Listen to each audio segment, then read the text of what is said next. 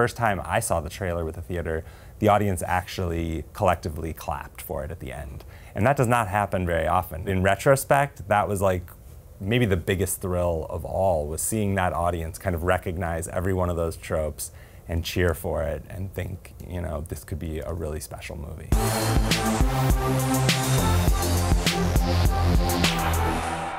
Everybody was looking for the next big parody kind of movie after Scary Movie's success. When we started it, it was really important to us that it had a story that would stand on its own, that it didn't just parody movies. Because if someone didn't understand a reference or know a movie, at least they'd still be enjoying, you know, the story that we were telling. We wanted to start with an idea, a concept that had been featured in many movies, and that was the bet.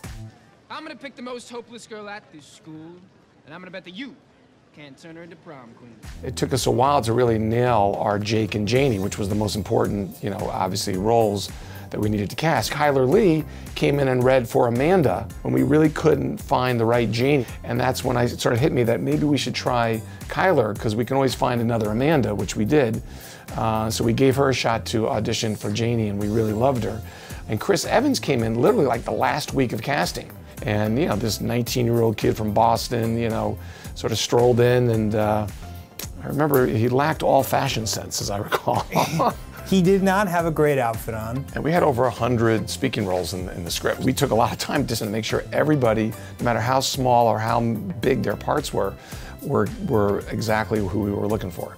My first time in, I was reading for Bruce, and here were my thoughts, and I think I may have even voiced this in the room. The town that I grew up in is a place called Fort Lee, New Jersey, and over the course of when I was a little kid there to when I was done with high school, I went to school with so many Asian kids, Japanese, Korean, Chinese, and I saw white guys legitimately doing what Bruce in Not Another Teen Movie was supposed to be doing, and so I saw that firsthand. I even told that to Joel Gallen, the director, and the producers in the room. I was like, guys, I've seen this in action.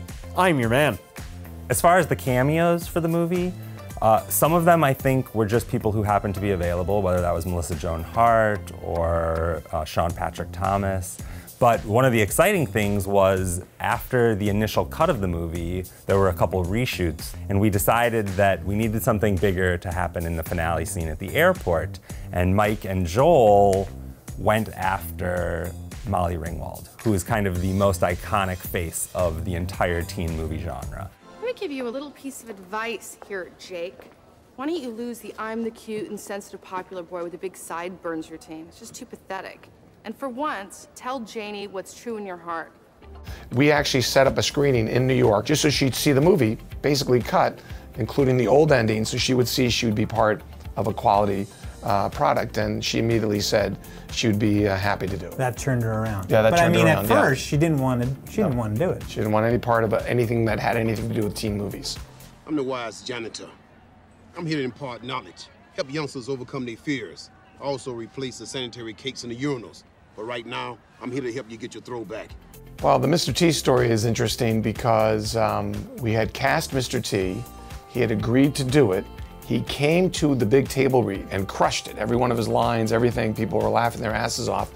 But afterwards, his representative was saying the movie was maybe too racy and didn't jive with his beliefs. I guess when he had agreed to do it initially, he really didn't read the script that carefully. And finally, he came back around. He believed. And he believed, and he agreed to do it.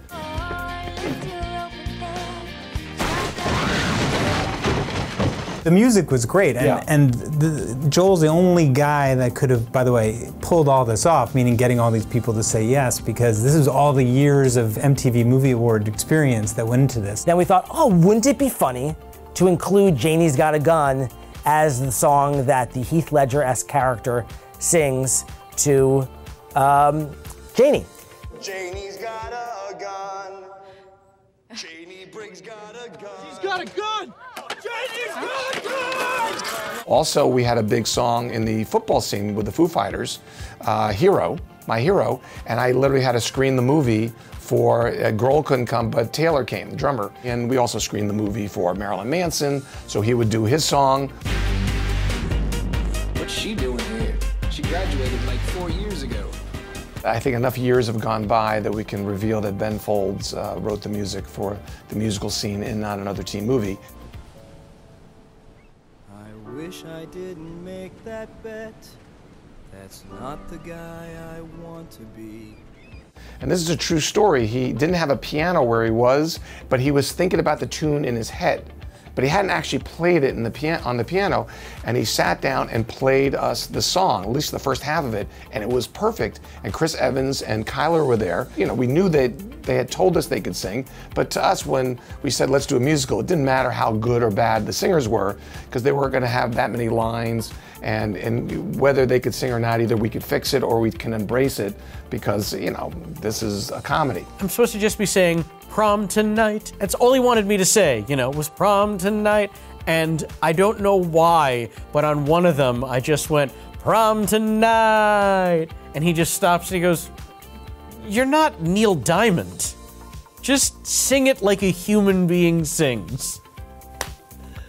And it was one of the greatest notes I've ever been given, and I am forever grateful to Ben Folds and Joel Gallen for allowing that moment to happen in history.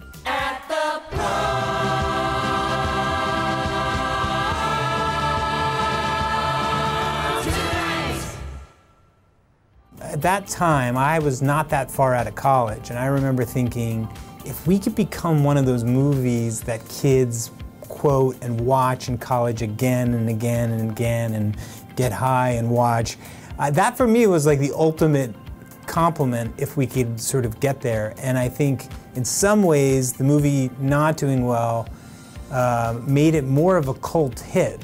I mean, it certainly helped that as time went on and the proliferation of the parody movie sort of hit its peak, you know, with, you know, epic movie and superhero movie and date movie and all that, that people still look back at this one and go, oh, no, that one was the best.